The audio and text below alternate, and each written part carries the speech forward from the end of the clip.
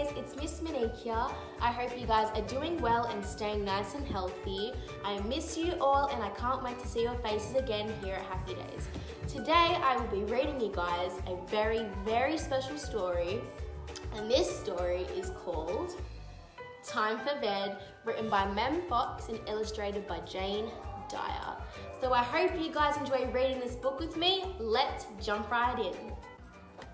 Time for bed. It's time for bed, little mouse, little mouse.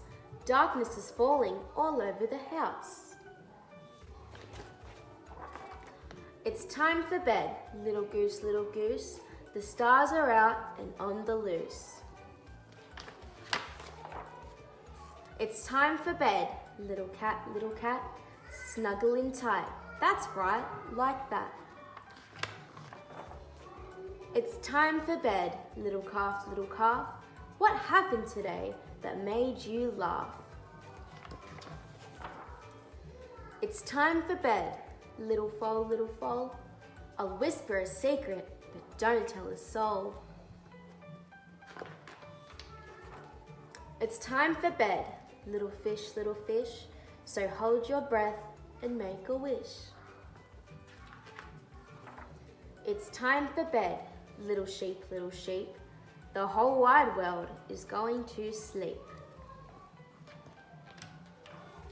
It's time to sleep, little bird, little bird. So close your eyes, not another word. It's time to sleep, little bee, little bee. Yes, I love you and you love me. It's time to sleep, little snake, little snake. Good gracious me, you're still awake? It's time to sleep, little pup, little pup. If you don't sleep soon, the sun will be up. It's time to sleep, little dear, little dear. The very last kiss is almost here. The stars on high are shining bright. Sweet dreams, my darling. Sleep well.